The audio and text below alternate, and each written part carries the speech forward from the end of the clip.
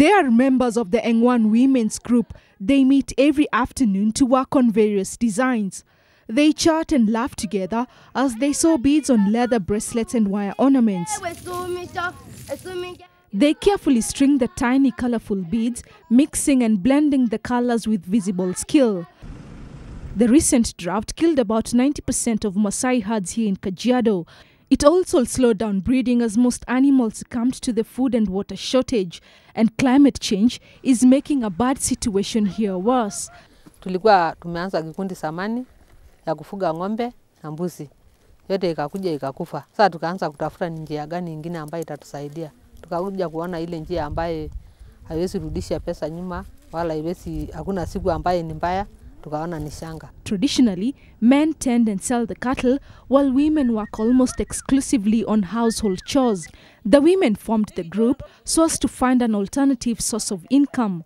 Many of the women have no formal education, but this budding industry has given them a new lease of life.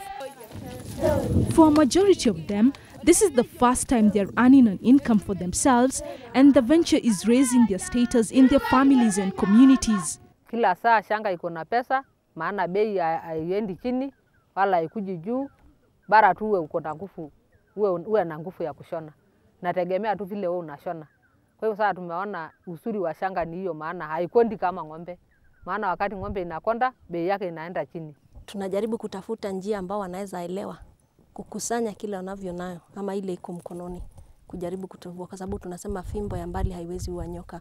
So ile kidogo wanayo wanajaribu, na ndio sababu kwa maana wameona ile ambao wanaweza, ambao sio ya kuletewa, ambao kitakuwa sustainable, ambapo wanaweza kutumia na ni shanga.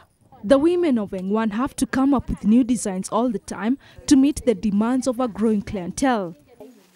The ornaments, necklaces, bracelets, earrings and dresses they make are traditionally in style and color with the feel of the Kenyan flag.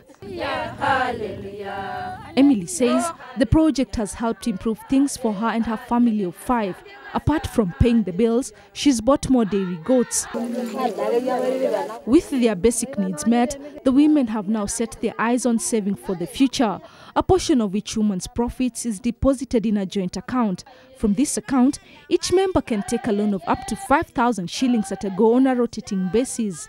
Tukiuza, tunaleta hizo mapato zetu, tunaweka pamoja, tunaweka kwanza kwa account ili iendelee kuongezeka.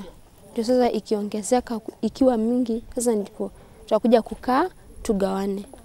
Ni mama kuna shida, tunaweza kutoa, tunaenda kwake kwa mwezi moja, tunampatia.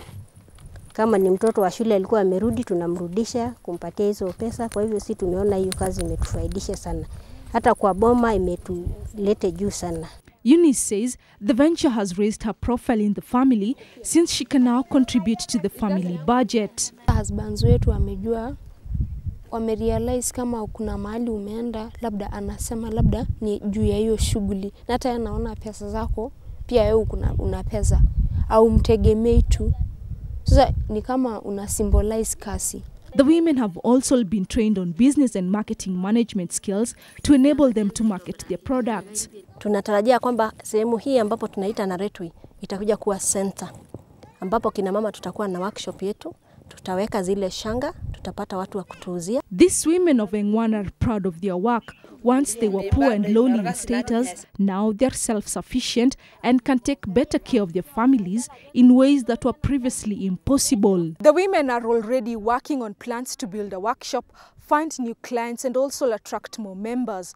Through beadwork, they have found a new way to improve on and market a traditional craft while at the same time use their skills to better their lives. Rose Wangoi, NTV, Kajiado.